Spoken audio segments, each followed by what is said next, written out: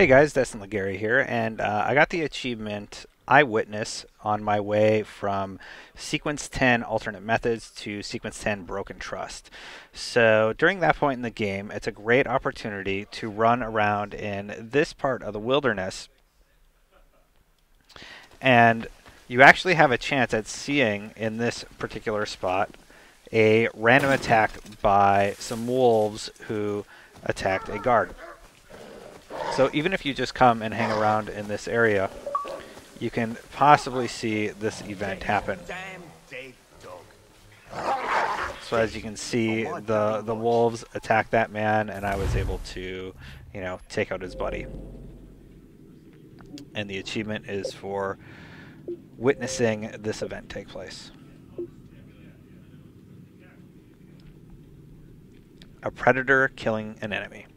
Anyway, I hope that helped you out. And again, that was in between Alternate Methods and Broken Trust. And I also showed you the map location where it took place for me.